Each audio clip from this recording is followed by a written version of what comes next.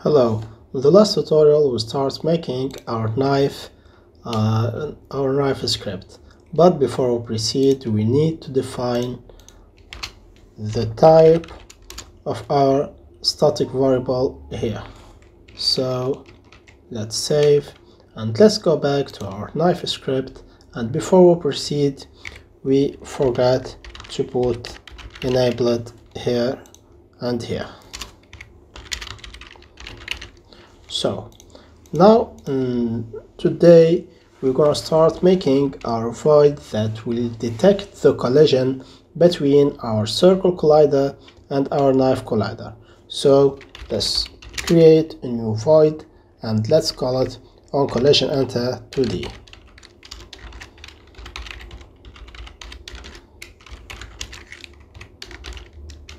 So this void will have one parameter, and this parameter is going to be of type collision 2D, and we're gonna call it call.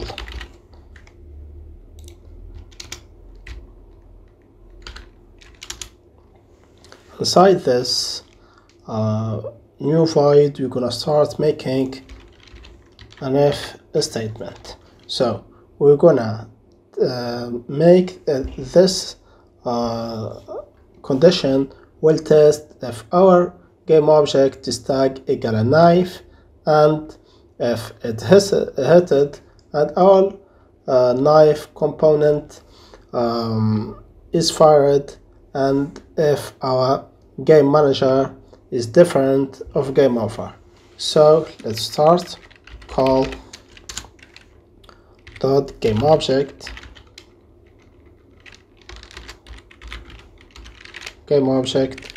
dot tag equal to knife. Then we need to add another condition different. This hit it and our call dot game object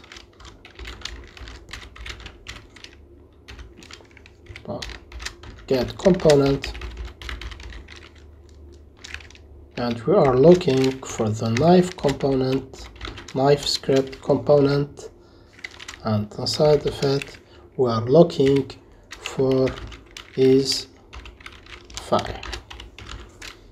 Then we need to make sure that is fire is equal to true.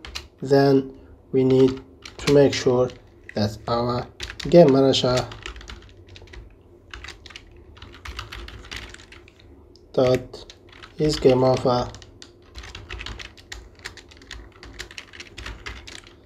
is equal to false. Okay, now what we gonna do here? First we need to access our isHitted variable and make it a true. So now our knife hit our circle collider. Then we need to make that our game manager dot is game over equal to true. Then we need to test to get our components. Here we need components, not our component.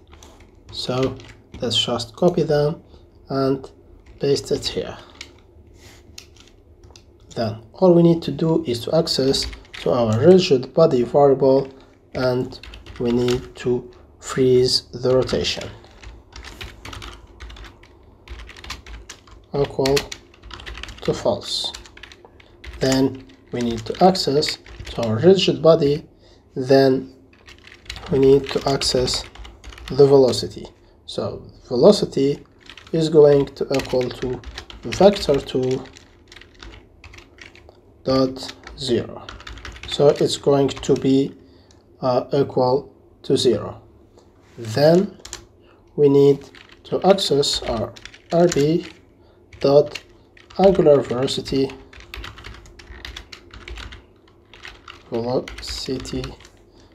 angular velocity, and let's make it equal to random dot range, and this range is going to be between 20 and 50, and make sure that you put the float sign there, and this is going to be multiplied by 25. Then after we make this, we need to access to our rigid body, and let's add a force. So add force. Then we need this force is going to be a new vector 2, and this vector 2 will contain a random range, and this range is going to be starting from -5 to 5. Then after we define this, we need to define the y force, so it's going to be -30. Then we need to add the force mount to dot impulse. Okay, now after that we need to make a call for a new void. We're gonna create it later, call it destroy me. This is the void, destruction void. So after we made destruction, we need to invoke a new method, and this method is going to be game over. We're gonna be creating later. So then we need to invoke it after 0.5 seconds, and then we need to print a message. So let's print game over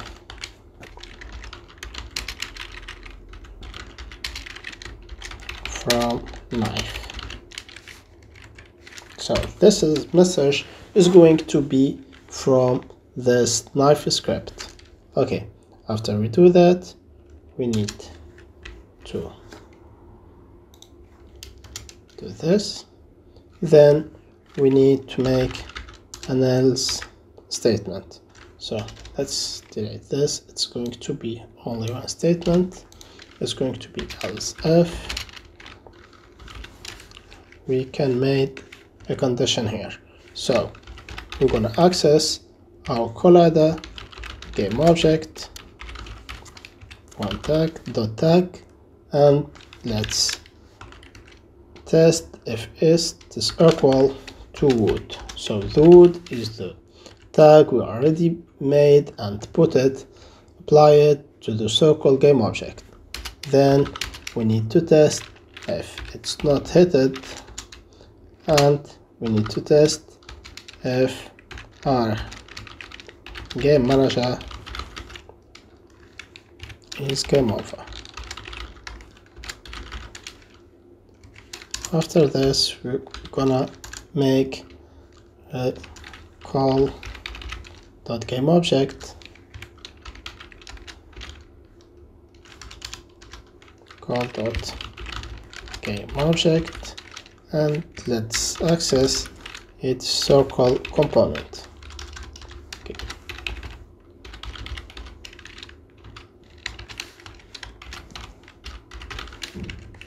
Then we need to access another method we're gonna be creating later. Let's call it a knife head, and as a parameter it's going to be taking this. Okay, now we finished working with our collider game object, but we already made a call and invoke here for game over method. So let's create this new method.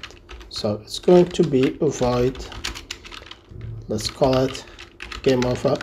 Make sure that the name we use here is the same here. So game over, and let's try to make a gameplay manager. So make sure that you write the name of your gameplay manager like you do here.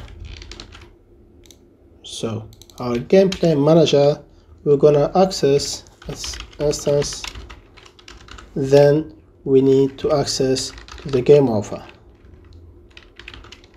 So this is another script, another method we're gonna be creating later.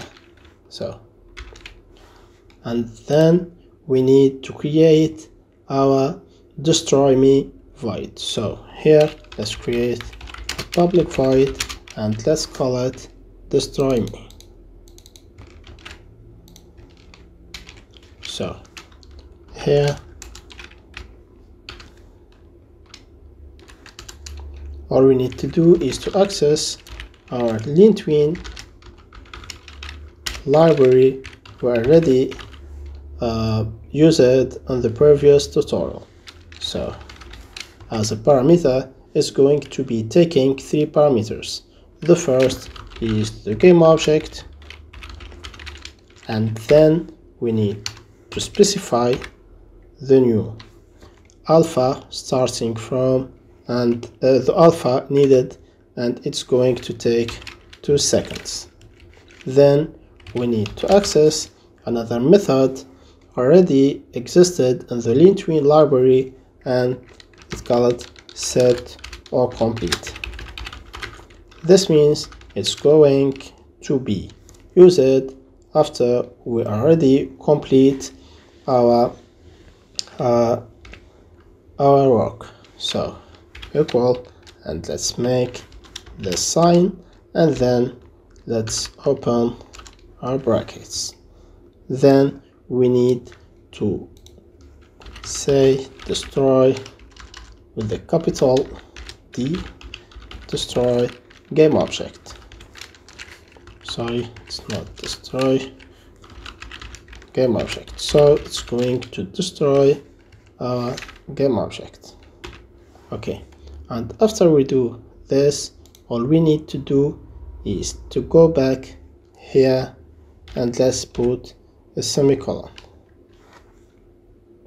Now we are okay. So we open 1,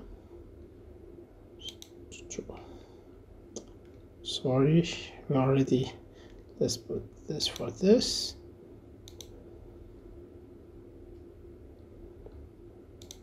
Oh, we already have this here, so we need to create another one here to be with this.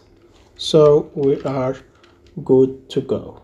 In the next tutorial, we're gonna be accessing our gameplay manager and our game manager to create this new void. So gameplay manager will be containing our game over method. See you in the next tutorial.